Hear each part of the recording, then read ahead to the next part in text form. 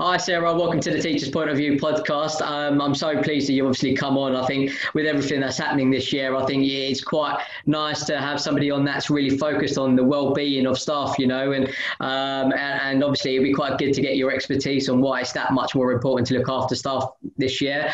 Like there's obviously a recruitment retention problem in the profession anyway, isn't there? And ultimately, even more than ever, schools need to be thinking about how they're going to retain their staff. And I think what you're doing is a fantastic project. I think obviously looking after your staff is massive at the moment. I mean, could you just kind of run through where you're at and sort of your journey into teaching and where you're at now, if you don't mind?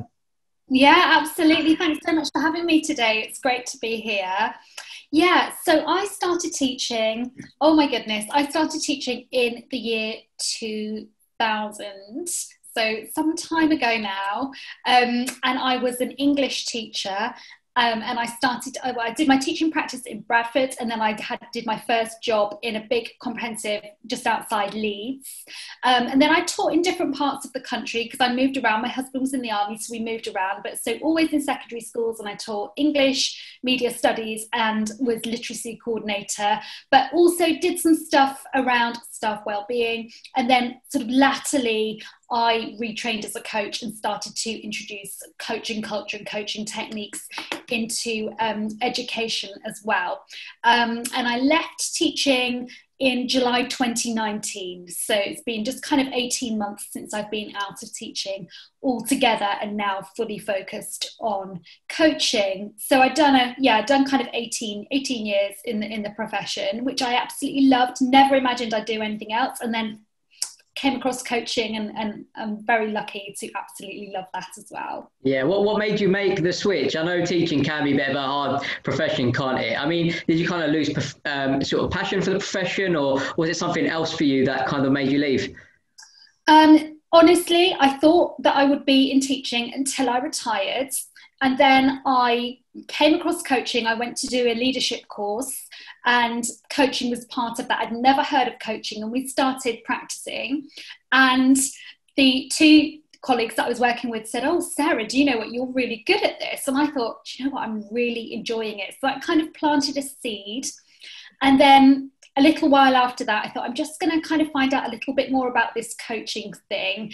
And it kind of grew from there, really. So it wasn't for me so much that I wanted to leave teaching as that I really wanted to pursue the coaching. And then for a few years, I ran the coaching business alongside teaching part-time. But as you can imagine, it got to a stage where I thought, no, it really has to be one or the other now. And that was what kind of prompted me to leave teaching and to move full-time into coaching. Yeah, fair enough. I mean, so let's just talk about what you do then. So obviously you're a well-being coach, aren't you, in some respects? Like you kind of go into schools or in corporate companies and kind of like speak about like the importance of looking after your staff. I mean, could you just give a little bit more detail why that's so important? Yeah, absolutely. Because in teaching, and I work with people in the NHS as well, but in many different roles, business owners, people in corporate. So often we put our well-being to the bottom of the pile. So we fulfill all of our other obligations and responsibilities first, and then we think, oh well, then I'll fit my well-being in if it fits at the end of the day. And of course it doesn't, as we know. There's always more to do than there is time in which to do it. And so what that means is that we put our well-being to the bottom of the pile. But what that means is then that we neglect ourselves, we neglect our energy, we get sick. And what I find with, working with women who've maybe done that for many, many years, eventually you kind of get a bit resentful because you've really sacrificed your own needs for everybody else's for such a long time that eventually you start to begrudge that or to become a little bit bitter. Whereas if we can flip that, if we can say, I'm going to make sure, and Michelle Obama talks about this, and she talks about it as being scheduling yourself first. I'm going to make sure that my own needs are met first. And I'm not talking about trips to the spa or any, I'm not talking about that stuff. I'm talking about the basic needs of, am I getting enough sleep? Am I feeding myself properly? Am I getting out for some exercise? Am I making time for my important relationships? Those 4 things, and putting those in as foundations and then doing everything else. Whereas for so many of us, it's the other way around. And I think that's where we start to have difficulty, because we get to burn out. Yeah, I think with teaching profession in particular, I mean, it's like you just look at the profession, and a lot of, I mean, statistics show that a lot of teachers will leave within 4 years of qualifying. And that is probably because they've burned themselves out. I think there is this old fashioned kind of understanding or expectation, if you like, that teachers need to be working until 6, 7 o'clock doing planning and marking. There's not enough time during the day to do it all. Phil Sharrock is really against that. I don't know if you know Phil is, but he very much speaks about, you know, like, if you're not doing it between a certain time, what are you doing? I mean, like, are you doing your job properly? Because you need to go home and you need to have those relationships. And even John Tate says it, like, I think you really need to kind of be organized as a whole, because it is important to have work-life balance, you know, otherwise, like you said, you get burnt out, and then you kind of start to resent the profession almost, you know? Absolutely. No, I absolutely agree with you. And I think that, you know, teaching is a profession, which is a vocation, isn't it? For the majority of us, we come into it because it's a vocation and we want to serve and we want to give. And therefore, there's a culture that we kind of give and give and give, but without being a culture of recognizing that it's so important to take care of ourselves. And anybody who's ever stepped foot inside a school will know that if you know, once you offer yourself, you'll literally be bitten off at the arm, won't you? You know, whatever you give is kind of almost never enough. You know, people just kind of want more and more and more of you. And so what I feel very strongly is that we need to be teaching, particularly our young teachers, about how to manage their energy and how to do the job effectively, but not to the detriment of their health, not to the detriment of their well-being. Because otherwise we do get to a point, either very quickly or even after a long career, where we burn out. And when, you know, we're just no good to anybody. And I just used to say, you know, early on in my career, I was, one of my roles was in staff support. So and actually that was very forward thinking. In a big comprehensive school, they had a team. There were only 2 of us in the team. They had a team of 2 of us dedicated to staff support, to looking after the staff and helping the staff develop. And one of the things that we used to focus on there was staff well-being. And one of the things that I learnt myself very quickly, but also used to teach to other people, is that the most important thing is your energy when you show up in the classroom. That matters above anything else, because the kids, like, obviously pick up on that, don't they? And that matters more than, have you got the reports done, have you done the marking, anything else, which is not to say that that stuff isn't important, but the first thing that has to happen is that you have to get it right in the classroom before trying to do all of the rest of it. Yeah, absolutely. I think I completely understand what you're saying, but like, from a PGC perspective, right? If you're a PGC student, I mean, you've got coursework assignments, you've got to do planning, you've got to do marking, you've got to do observations.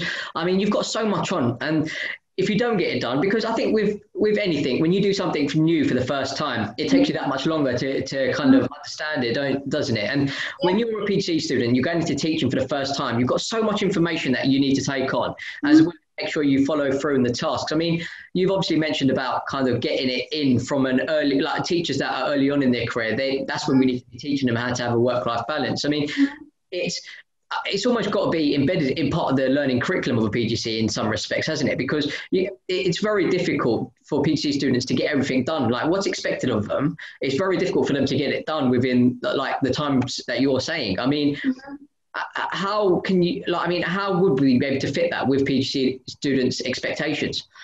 Yeah, I think that's a really good question. And I think probably, you know, in that PGCE year, and probably in that first year of teaching as well, there is, to a certain extent, you are going to be working really hard, because that learning curve is really steep. And, you know, I remember the first time I planned a lesson, like, it literally took me hours, whereas obviously later on in my career, that's something that I could do really quickly. So I think there is a certain, you know, there has to be a certain acceptance, maybe, that early on, the hard, you know, it is necessary to put that hard work in. But I do also feel that from the beginning, we need to be teaching that, yes, okay, we need to show up and we need to work hard, But we also need to make sure that we are taking care of our own well-being as well, so that we do as much as we can, but at the end of the day we say that's enough now, I need to make sure I've got enough sleep, or that's enough now, I need to make sure that I've eaten, or whatever those things are. So putting it in those kind of, those, I call them the pillars of well-being, so you're fitting those in alongside.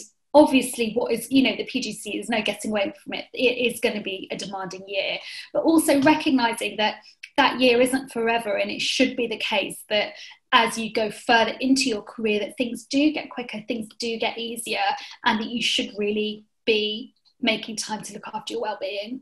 Yeah, absolutely. I think if if this year's taught us anything, it's the importance of appreciating the small things in life. Yeah. I think when I started my own company a year ago, I was in the mindset that I just wanted to grow massively and have all these people working for me. But I've spent so much more time with my family, my parents, and it's things that, like, these little things that you kind of realize, that these are the important things in life, and you get so carried away in your career. For 9 years, I worked 50-60 hours a week, and it's important to have that work-life balance, because you do get burnt out and you start resenting the job at times, and that's natural. And even if you have a natural passion for what you do, you kind of get to that stage. And I think what you're doing is quite remarkable, to try to make people understand, this is the way we're going to retain staff. This is the way that we're going to solve this recruitment retention problem, is by, looking after our staff. Because even Phil Sharrock, he said 70% of a school's budget goes to staff, like staff wages. So, ultimately, if that's your biggest investment, why are you not looking after your investment, So I think it's very important. Schools are obviously very tight on budgets usually anyway, aren't they? And how can they... it's not that we expect them to pay more money, but in some respects we do, don't we? Like, if they wanted this kind of course or your services to come in and obviously work with the well-being, do they have enough budgets to allocate money for obviously services like this with everything that's going on? Well, yes, that's a really good question. But yes, I feel that it needs to be a priority, because we know that when you have staff absence, which is, going to be high this term because of COVID and going forwards, it costs the school a lot of money. When you lose staff and you have to go through the recruitment process again, that costs a lot of money. Whereas when you invest in a wellbeing project, that investment should be a one-off investment that you train your staff around well-being, you put your policies in place around well-being, and you are going to get a return on investment incredibly quickly from that. The other point linked to that, which is interesting, is that the government, quite rightly in my view, have allocated £8 million of funding to student well-being as a result of COVID, but nobody has yet thought about teacher well-being. So where is that, given that we have a national crisis in recruitment and retention, where is the funding to support teacher well-being in this time? You know what, that's, as you raised quite a good point, and to be honest with you, it frustrates the hell out of me, and this is almost why I've created this podcast, is because the teachers just aren't appreciated for what they do. People just kind of, the public see them almost as robots. Like, the government tells them what to do and they go stand in front of 30 kids and teach. But teachers are humans, Like my sister, she's an assistant ed teacher, and she hasn't come to her parents' house. She came to pick something up the other night, and she literally stood outside for 2-3 meter distance, just because she didn't want to pass anything on to my parents. And the teachers are putting their lives at risk every single day, being on the front line. They could get at any point, couldn't they? And it's frustrating to see that the government aren't looking after the profession. I get it. Yeah, it's all about kids. I do get it. But if you don't look after the teachers, then how are they meant to look after the kids, And exactly. And this is the biggest problem right now, isn't it? Yeah, no, exactly. And also, the children are watching us so closely, and they learn from us what we do. So we are modelling for them what health, what well-being looks like. So from my mind, there's no point really in kind of giving money to student well-being if the people that are teaching them and leading them aren't modelling the well-being themselves. So I think, if we can invest that in our teachers, invest that in our staff, and have them model to the children, this is what well-being looks like, this is what calm looks like, this is what joy looks like. And we can't do that when our teachers are exhausted and overworked and stressed, because the kids pick up on that energy and they pick up on that model. They do. And I think it's, you know what, again, that's a very good point, because I saw something online the other day, actually, and it said something along the lines of some children come into school to learn, some children come in for love. And, you know, like teachers, if they feel stressed and feel like uneasy or like they feel tensed, I mean, they're not going to be able to pitch the same quality lesson in class, but give that same level of love and care that kids need, you know. And I think it's remarkable. I mean, I personally think that more should be done from the government. I don't know about you, but I mean, like from your point of view, obviously you're in the profession, and how difficult has it been for teachers in the last 8 months with keeping the like sort of the well-being as priority in schools? I mean, how difficult has it been for them?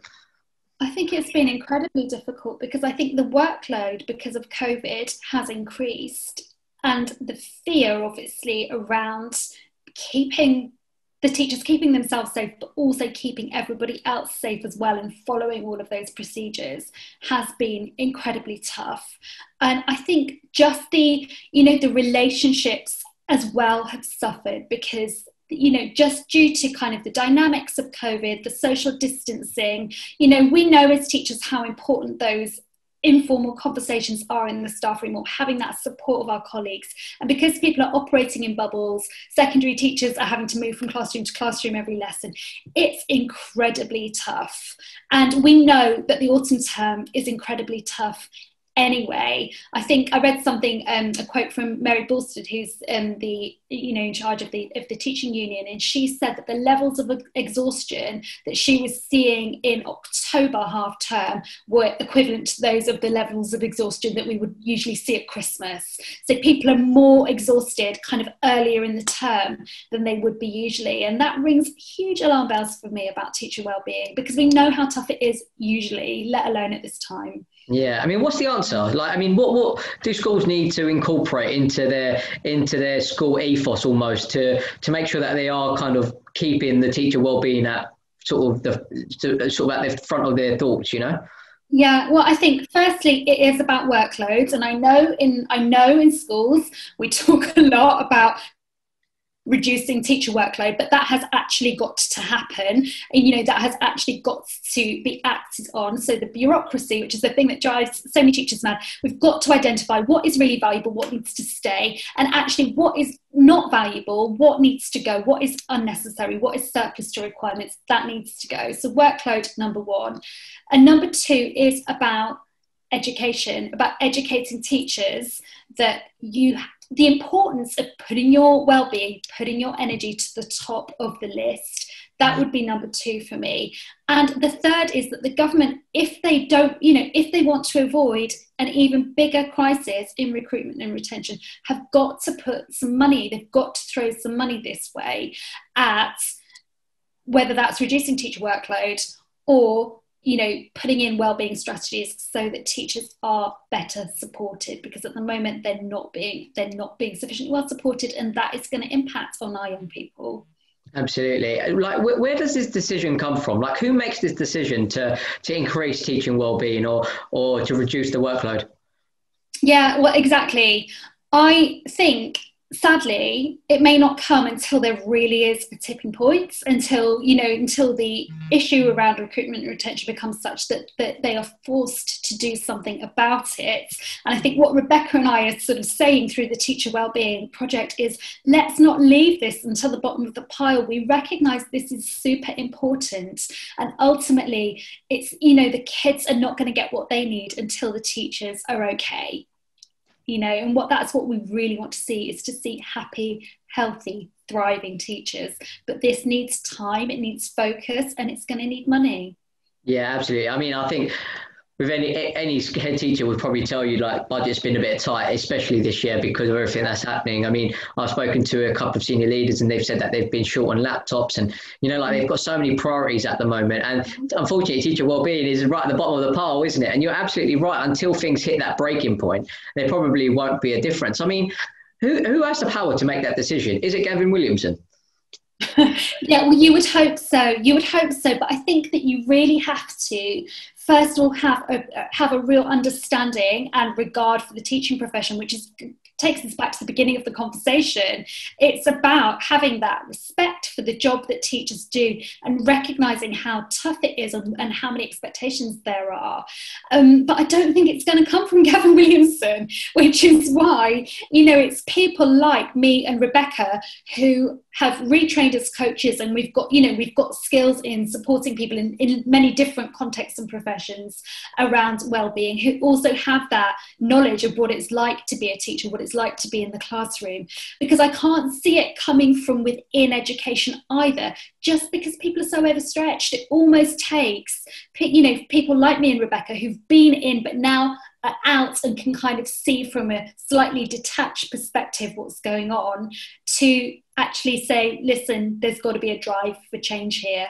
Yeah, absolutely. It's so difficult, isn't it? Because you're right, everyone in education is kind of stretched. But we go back to Gavin Williamson. I mean, he's been absent for the last year. I mean, I genuinely haven't seen anything from him whatsoever that is contributed to the welfare of education in any way.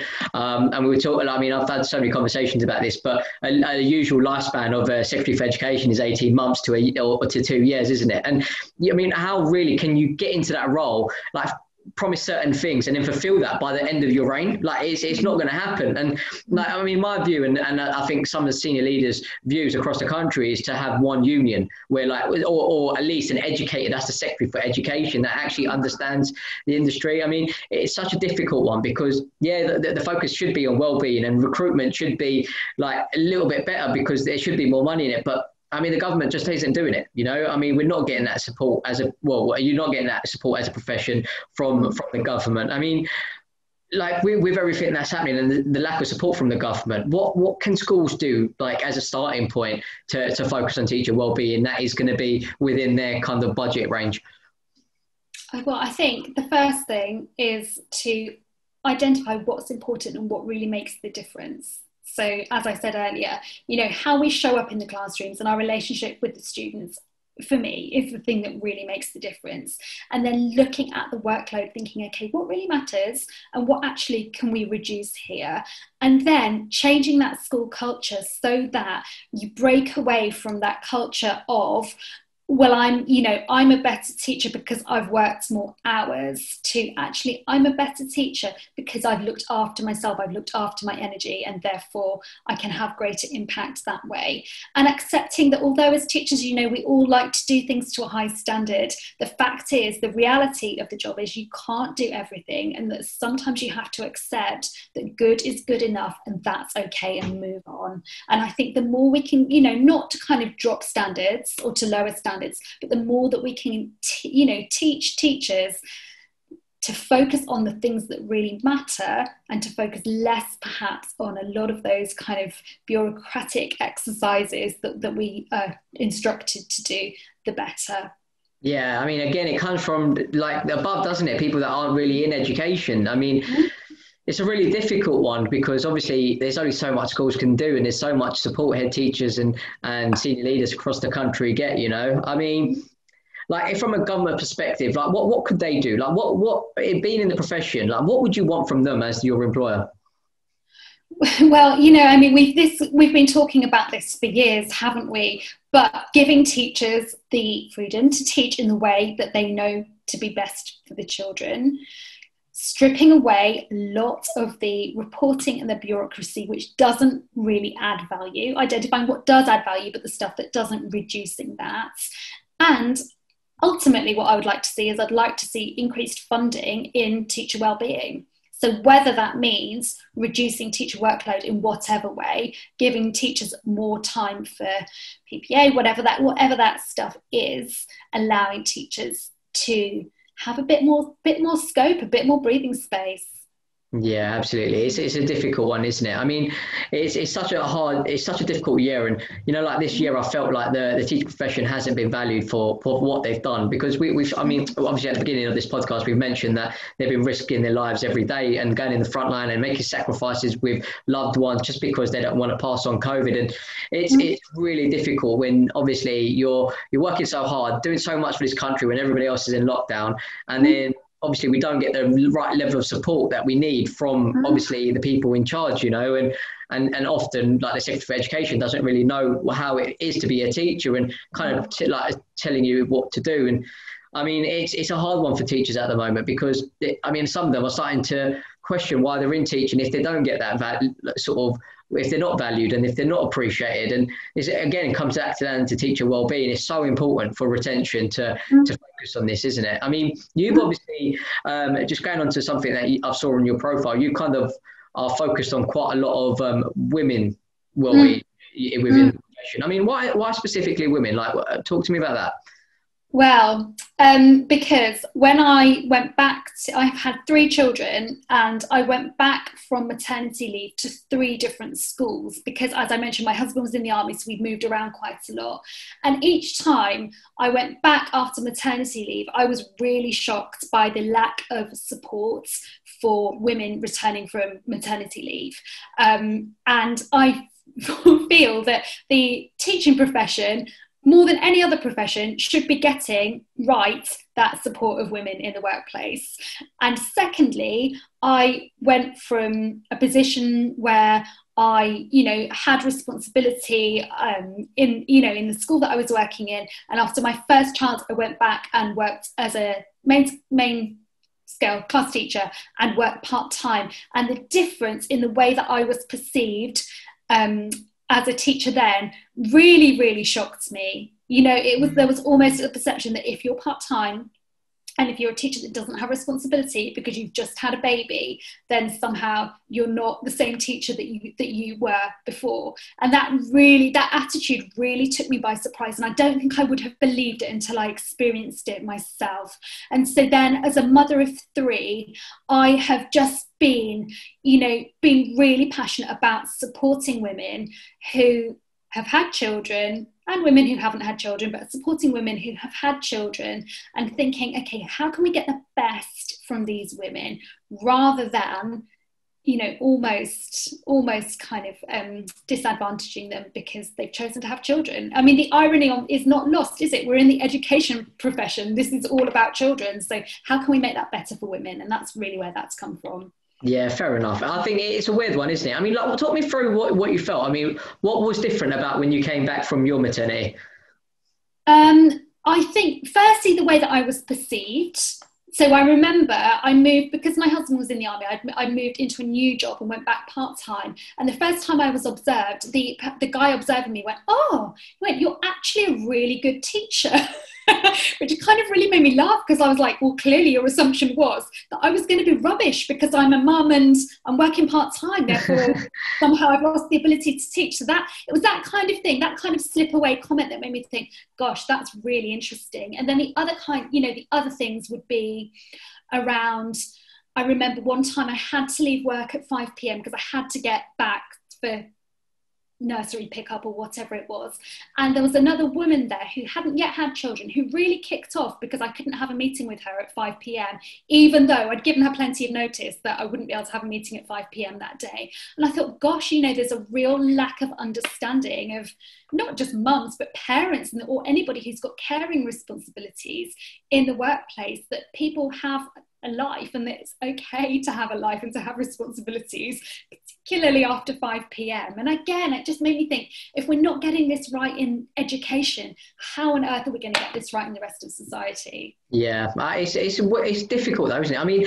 if you're obviously, like when I speak to head teachers, obviously I do recruitment, and what they're looking for is people that are passionate, that really want to make a difference, and it's a long-term career for them, and those kind of things. I mean, it's almost like you've got to be human as well, haven't you? I mean, you've got to understand that these people have their own lives, and they're allowed to have their own lives. It doesn't make you a bad teacher if it's not your absolute first priority to not be a teacher. I understand that obviously the kids come first, but ultimately we've discussed this many times in this podcast, but it's about staff well-being as well, isn't it? And only if you look after yourself can you look after anybody else, right? So you've got to be number one priority, and it's so much more important with everything that's happened this year, Absolutely. And I've worked for some absolutely brilliant leaders as well, but there's always kind of an understanding there with give and take, that that your staff will give you so much dedication, stay late where it's required, but sometimes there has to be a little bit of give as well, in that sometimes we need a bit of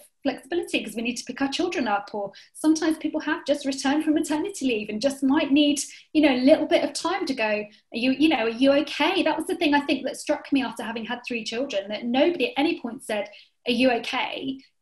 You know, you kind of like, you're expected to walk back in, almost pretend you haven't had a baby and carry on. And that for me isn't good enough. You know, that kind of lack of regard for people's well-being is something that I feel that we could be doing a lot better. And if we don't get this right, I mean, if we don't start making a change now, what do you think the future of education will look like in schools? Well, gosh, you know, I dread to think, because when I think about our young people and the generation coming up and the huge challenges that they have to face, largely as a result of what we have created, right? So in terms of politics, in terms of issues like climate change, in terms of issues around Black Lives Matter, you know, all of those big issues that we have in society that we desperately need to address, our young people really need really strong, positive role models. And they don't always have those, let's be honest, they don't always have those strong, positive role models at home. For a lot of our young people, where they get their role models is in school. And the people that nurture them and encourage them are the people that they come across in school. Well, if those people, those role models, are not on their A game, are not doing okay themselves, how on earth are we going to inspire and encourage our young people to meet those enormous challenges that are facing them? That's why I really care about it. Yes, I do care deeply about teachers, having been one myself and coming from a family of teachers. But when it's really, what gets me is when I look at the next generation and think, what legacy are we leaving for them? You know, what are we modeling for them that is going to give them the skills that they're going to need to face these huge challenges?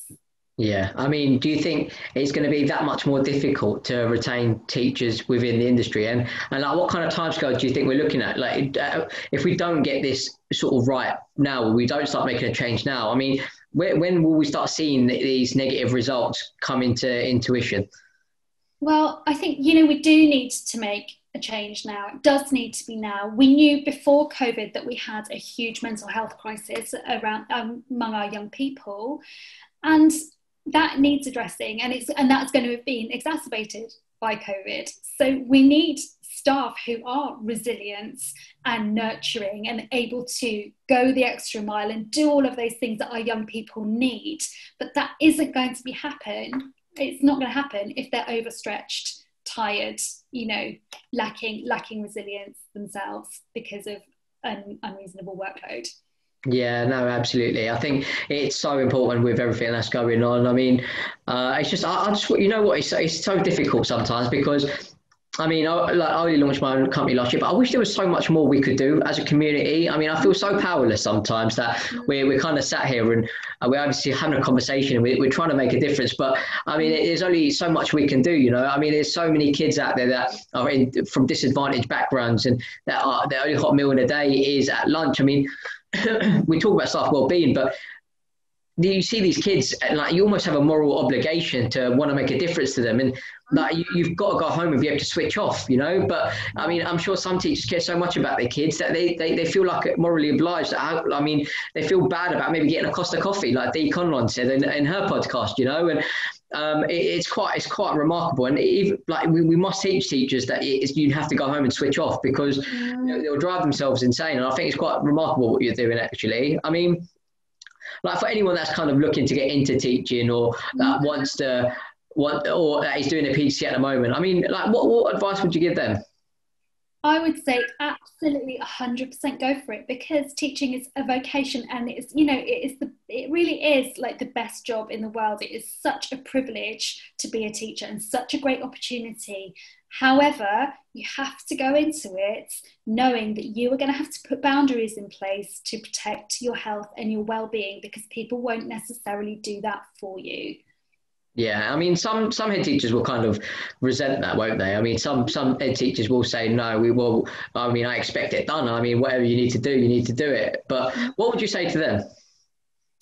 What I would say to them is you need to focus on what's the most important thing that I need to do, and where can I put boundaries in place. So where is good enough, you know? And it takes, to be fair, it takes time and experience, and that's why new teachers need good mentors to help them with that. But yeah, it's about putting boundaries in place, and we are, you know, we're each responsible for the boundaries that we put in place.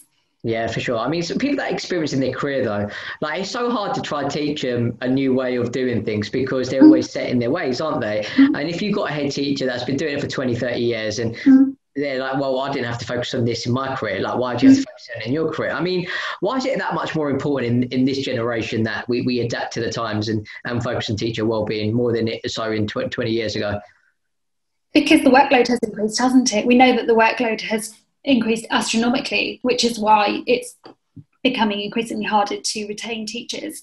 And I think that I find it hard to imagine that there are head teachers out there now who don't recognise that well-being is important, just even if it's just in terms of retaining staff, even if it's for no other reason than that. Yeah, for sure. Oh, yeah, sorry, I lost you there for a second. But yeah, so when you're obviously pitching these head teachers about teacher well-being, I mean, what kind of objections do you usually face? Well, the usual objections of time. Haven't got time for this. It's not top of our agenda. We've got to have staff meetings about other stuff, and money. But, you know, those objections of time and money, if you don't make the time and money for it, it's going to cost you a lot more time, i.e. staff absence, and a lot more money, i.e. staff absence, further down the line.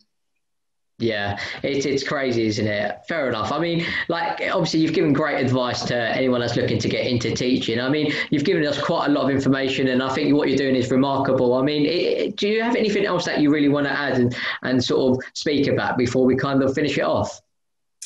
I think when you think, you know, I kind of alluded to this earlier, but I think about when you think about looking after yourself and you think about your self-care, you know, I always talk about the idea that self-care is not selfish. And often we would do stuff for other people that we won't necessarily do for ourselves. So when you think about managing your well-being, you're not just thinking about yourself, you're thinking about, okay, if I manage my well-being and my energy, what are the benefits going to be to the people around me? What will the benefits be to my family? What will they be to my colleagues? What will they be to the children that I teach? And that's the reason well-being is really important. So it's not about being selfish, it's about looking after ourselves so that we are in a stronger position to serve.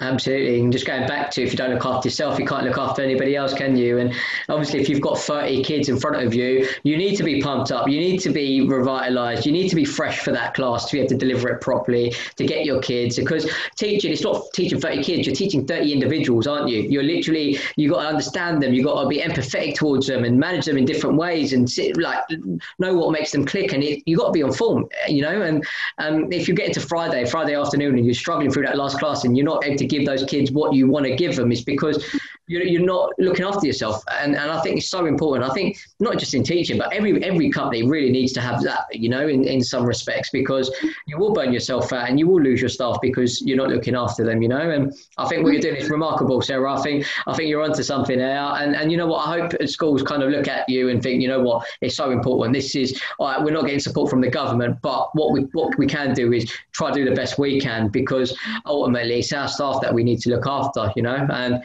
yeah, I hope people look at this and think, you know what, let's get Sarah in, because I mean, what you're doing is really good. So yeah, fingers crossed for you, Sarah. I think what you're doing is really good, and yeah, hopefully it works out for you. But I think the message is very important. You know, teacher wellbeing is super important at the moment, and with everything that's gone on this year, I just hope like head teachers and senior leaders really take it on them to make sure they look after their staff, you know. Absolutely. Thank you so much for having me. Yeah, and I you know, this is not a luxury. This is now a necessity. So I really hope that people take this on board. So if you want to connect with me and Rebecca, we are on Facebook and on LinkedIn at the Teacher Wellbeing Project, and we also have a website as well, the Teacher Wellbeing Project. So any questions, we've got a lovely community as well, lovely Facebook community, and any questions that you have for us, we're very happy to answer. And we've got a free webinar coming up as well on Monday the 30th of November at 4 p.m, where we will be giving some tips and some teaching about how you can start to look after yourselves and staff wellbeing right now, because it's so much needed. Yeah, absolutely. Fantastic. Thank you, Sarah, for coming on. And yeah, no worries. Have a good day. Thank you too.